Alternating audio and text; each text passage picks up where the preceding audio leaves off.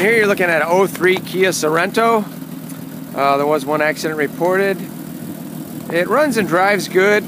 Brakes have some pulsation to them when you step on the brakes, and it does have an exhaust leak, as you'll hear.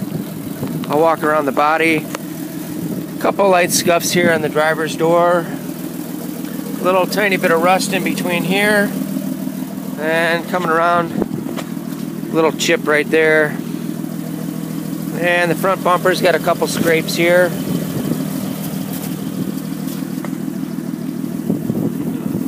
Couple light scratch scuff marks on there, a little bit dull. Passenger side, you got a couple scrape marks on the front fender here. And the rest of the passenger side looks okay, not in that bad a condition. Coming around to the back, light scuff mark on the bumper, a couple tiny rust spots, but the plate will probably cover that up. And you have a small little dent on this side with a crack in it with a little paint chip there. And the rest of it is in good shape. Coming around, you can hear the exhaust leak. It's somewhere up in the front underneath. But it drives okay. The windows, locks, and mirrors do work here. The seats are in pretty good shape. I actually like these style of seats. They're real nice, real kind of plush.